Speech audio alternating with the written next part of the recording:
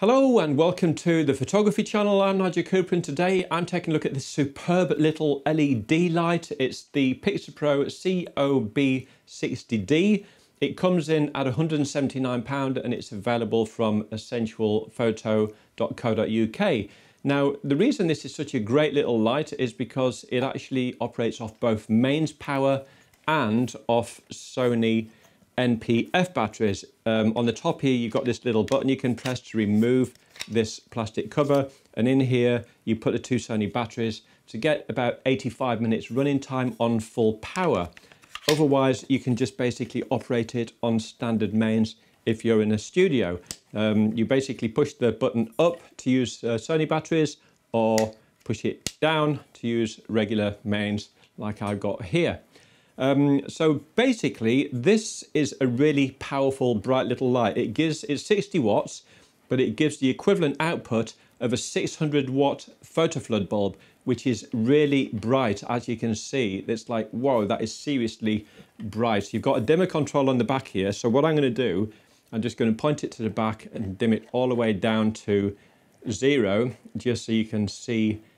There we go. We can turn it off by that. And then if I put it onto just 1%, that's all we have on the background. In fact, what I'm going to do, I'm just going to turn this background light off because I've got a light on the floor here just to give background light, but I'm actually going to turn that off so you can see what this is like on its own. So that's 1%, and I'm just going to turn it up there. That's 20%, 30, 50, 66, 80, 95, and 100. So as you can see, that's pretty bright there. If I dim it all the way down again to 0 or 1, because 0 would be off, obviously. So that's 1%. So that's the dimmer setting that we have it on. Let me just put my background light back on here. There we go. Try and maintain some professionalism with a background light here. So, okay, so if I just sort of turn this up a little bit more to about 50%.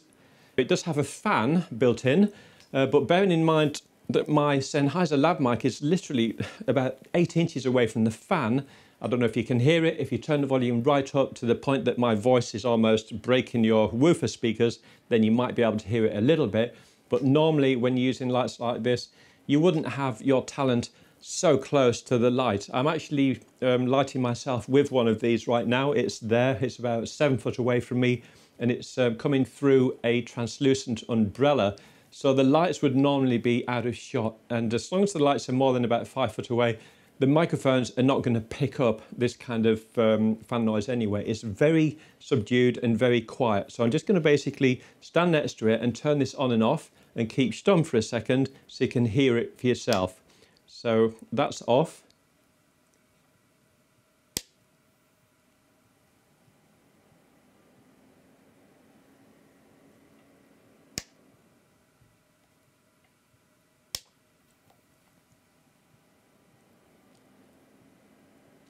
So there it is. If I'm talking, you don't hear it. And like I said, the microphone here is literally about 6 or 7 inches away from this. So it's not surprising if it does pick it up a little bit, but take my word for it, it's a very mild, muted hum that you can hardly hear. So in YouTube videos, for doing the kind of thing that I'm doing right now, it's not going to be a problem because it's going to be far enough away from the mic.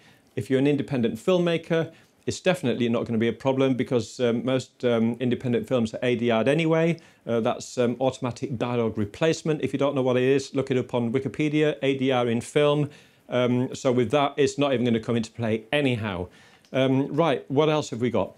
EssentialPhoto actually sell 2 batteries for this. I think I've just mentioned already, for just £39, that's £20 each. So that's a good bargain there for about 83 minutes of shooting time on full power if you do want to be out on location with this. They also do, EssentialPhoto, they do another one called the Daylight 60D Mark II, which is just £99 compared to this one. But that's because it's mains powered only and it doesn't take the Sony batteries. Another little difference between those two lights is the Daylight 60D Mark II has got a metal cylindrical chassis around the outside. This one's plastic, But the reason it's plastic is basically to allow for this moulding for the two Sony batteries to go in. So this is kind of reminiscent to what you'd find on the back of a Sony camcorder, for example. This light is a standard Bowens mount system, so if you have regular Bowens lighting modifiers such as softboxes or beauty dishes or anything else, you can just attach them in the usual way. Okay, so that's it. That is the Pixapro COB60D, £179, available from EssentialPhoto.co.uk. I really recommend it. The build quality is good and it's a really bright light. That's it. I'm Nigel Cooper. You've been watching the photography channel. Thank you very much for stopping by and I hope to see you again real soon. Bye for now.